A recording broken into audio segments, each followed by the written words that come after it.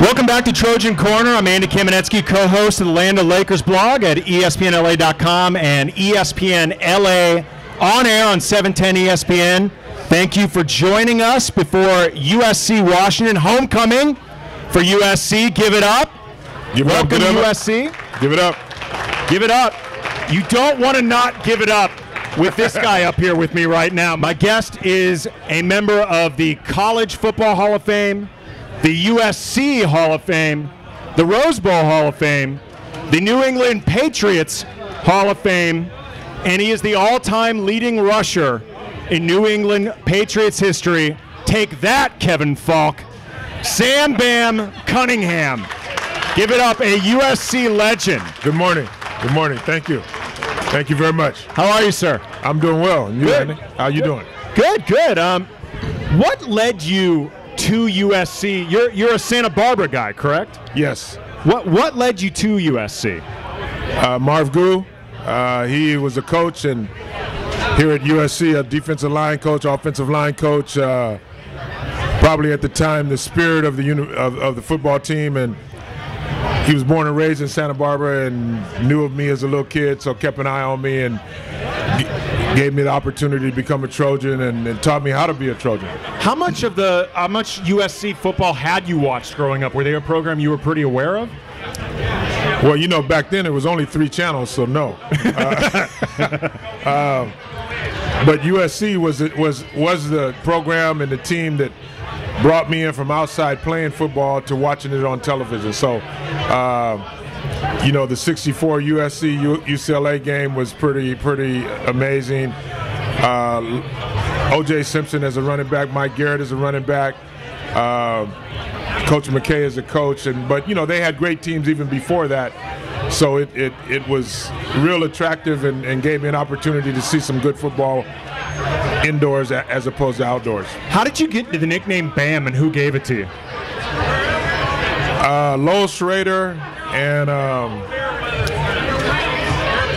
the sports writer for the Herald Examiner kind of gave me that name as a freshman and sophomore here at USC. So they were the ones that instilled that into me. So I really have no idea. I guess it just kind of happened and they put it on me. So even as a freshman, when you weren't playing, they recognized the Bam quality.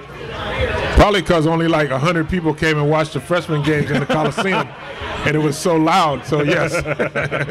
Now your debut came your sophomore year in a game against Alabama that ended up meaningful on a historic level, and we're going to get into that. But as a sophomore, starting fullback, how much time did you even expect to get in this game, and how involved did you think you'd be in the offense? Well, actually, Charlie Evans was the starting fullback as a sophomore. Oh. And he was a senior, a great fullback out of Gardena, great athlete out of Gardena. So I was a second-string fullback, and I probably started on special teams and didn't know how much time I'd get as an actual fullback, but it ended up being more than I ever anticipated, and it ended up being something so special that I didn't know how special it was till many years later. So when McKay called your number, you're like, really? I mean, was it that surprising? Well, no, it wasn't that surprising. It's just that I knew that I couldn't make any mistakes because then he wouldn't call my name again. You know, that's how competitive it was. It's kind of like Coach Kiffin now. If you fumble, if you make mistakes, you don't play. Well, to put in perspective how few mistakes you made during this game against Alabama, 12 carries, 130 yards or 135? I've seen both. 135 yards. We're going to give you all 135 of them.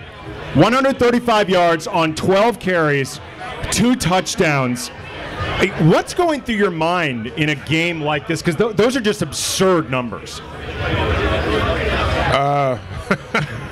Well, the holes were pretty big. I thought they were way bigger than the holes I had run through during spring practice. Right. So you know, I mean, with holes that looked the size of garage doors, you know, I knew that if I fell down, got tackled, or fumbled the ball, that I was never going to play again. So, you know, Alabama was a good team. They were not as good as us, but and they never really played anybody as good as us that early in the season. So it was a special game, kind of the perfect storm of a football game to make something happen in college football. college football must have seemed like a joke to you at this point, though. Your first game like this, 135 yards on 12 carries. I mean, it's got to. I can't imagine just coming out and having that type of debut. I mean, did it create expectations in terms of how the rest of your career was going to play out? No. My teammates and coaches made sure that it didn't create anything above what it was, right. Because the rest of the year, I probably never carried the ball 12 times in a game, and I went back to being a regular USC fullback, which blocked. But I also learned one thing, that away trips never really got the police escort, the mayor, the governor, the cheerleaders. After I went on the next road trip, I realized that was pretty special. I didn't know. I thought that's what happened every time we went out of town, but it didn't. Right. Now, beyond what happened on the field, though, the aftermath of the game was even bigger. Your performance in that game is largely credited to paving the way towards Bear Bryant, Alabama's legendary coach, working with integrated rosters. And there's been so much talk and even some dispute about how much interaction there was between you and Coach Bryant after the game. Can you break down what actually happened and how much you guys talked? Well, I mean, there's talk that he took you into the locker room and said, "This is a football player." Like, did that happen? Well, Andy, I guess if you never asked me the question, I wouldn't have to tell the truth. But no, actually, after the game, I was called outside our locker room just as Clarence Davis and Jimmy Jones. And Coach Bryant met us there and congratulated us on the performance that we had that evening. But I guess the urban legend is that I went into the locker room and was put on the bench and in my whatevers, right.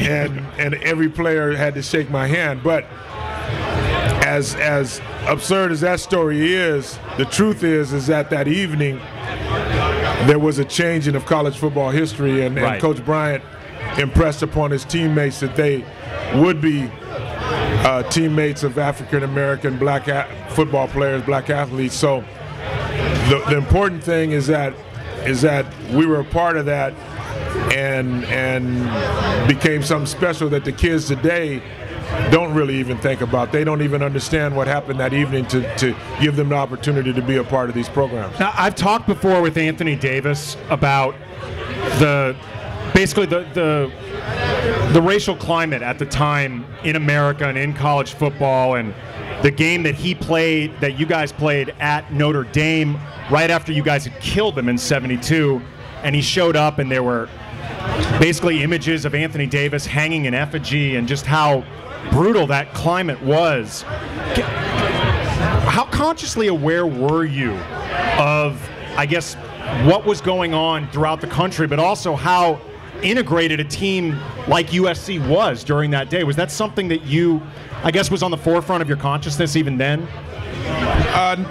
Well, not really. See, I was just talking with a man at the table over there. I grew up in Santa Barbara, California, so my childhood was always integrated, immersed with different cultures. So, but then I had teammates that grew up in Fresno, and they were segregated. Right. So, my deal was I always played on integrated teams, and I've always played against teams that were all white. So it was just a football game. Right.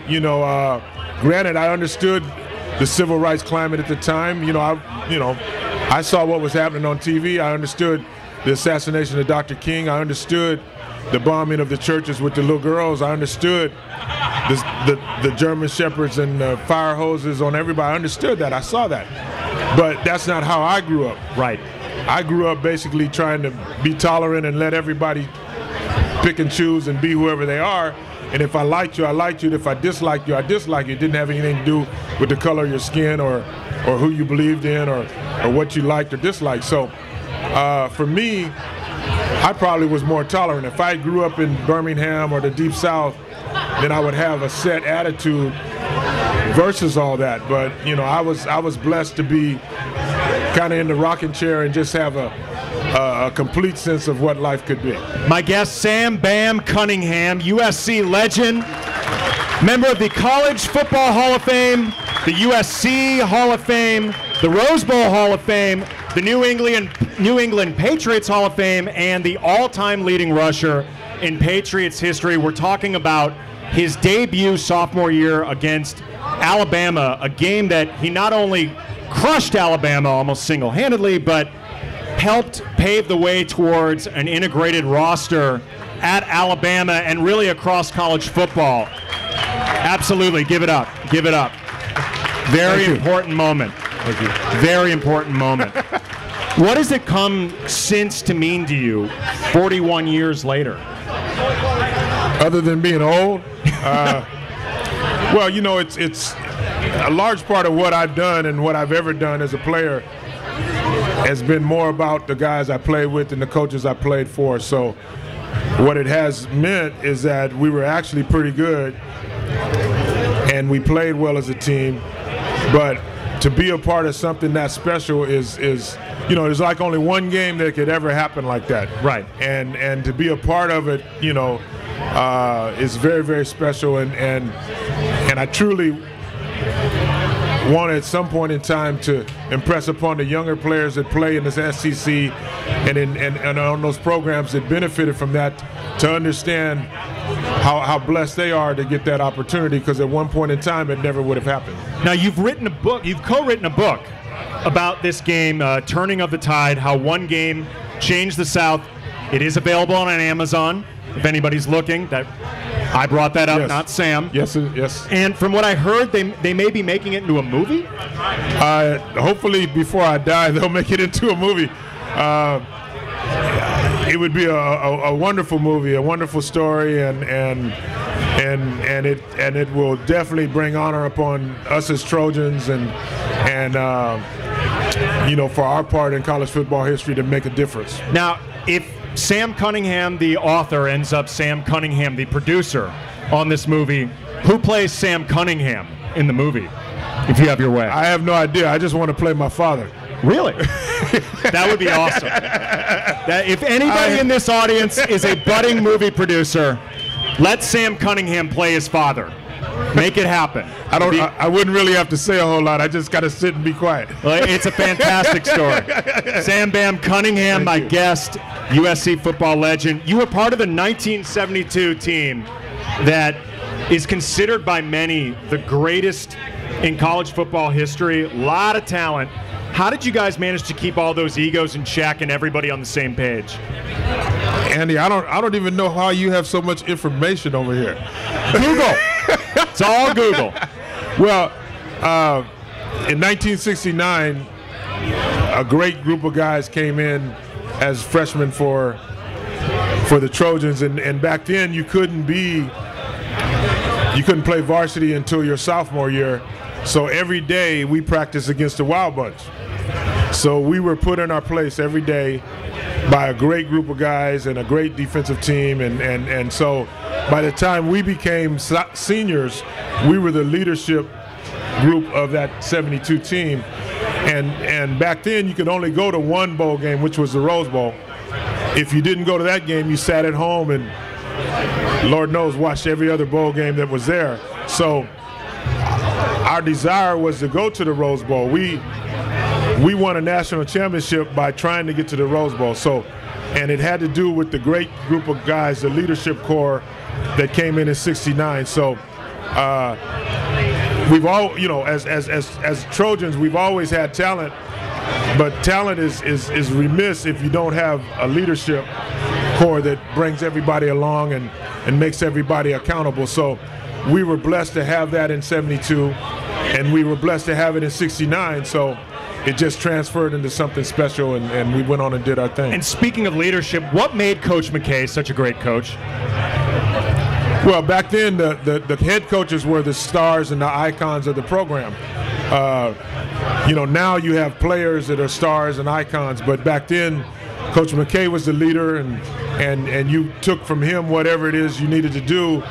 He had the unique ability that when we didn't do well, he deflected all the negativity away from us and gave us an opportunity to be whatever we could be. So he was, in himself, he was special in that respect, and he was the leader of our team. My guest, Sam Bam Cunningham, USC football legend, member of the College Football Hall of Fame, the Rose Bowl Hall of Fame, USC Hall of Fame, New England Patriots Hall of Fame, all-time leading rusher in Patriots history. Last question for you.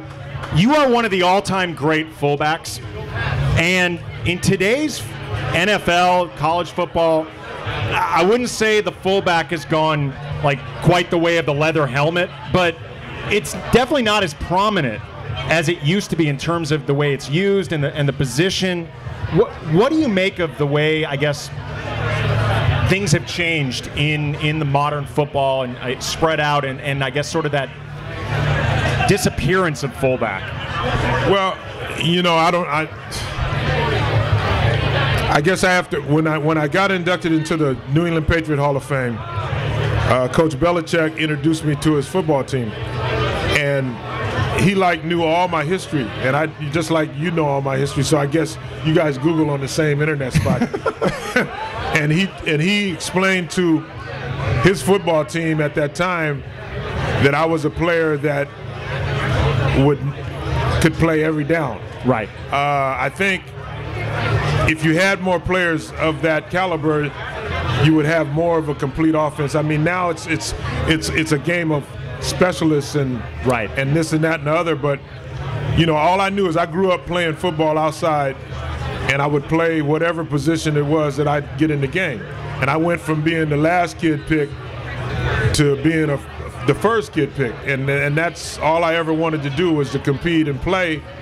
And if it meant playing fullback, tight end, linebacker, whatever, I would play, because I considered myself a football player and an athlete more so than just a fullback or a running back. So the game has changed, and it is what it is, but there are athletes out there that can play as well as I did, and in some ways it comes back with some teams to that, but the majority of the teams are specialized deals, and that's what it's going to be for a while. So I enjoy watching the game just as you guys do, and I enjoy seeing the teams that I root for dominate, and that's what I want to see happen today. So absolutely, we want to see it today for sure. Sam Bam Cunningham, USC football legend, member of the College Football Hall of Fame, the USC Hall of Fame, Rose Bowl Hall of Fame, New England Patriots Hall of Fame, and hopefully budding movie producer Sam Bam Cunningham. Thank you very much, sir. Thank you, Andy. Well, you know, I'm probably the 4th Avenue Backyard Hall of Fame too. I'm not quite sure who votes for that. We'll give it to you. We'll give it to you. It has been declared here. Thank you very much. Thank you, Andy. Appreciate it. Thank you.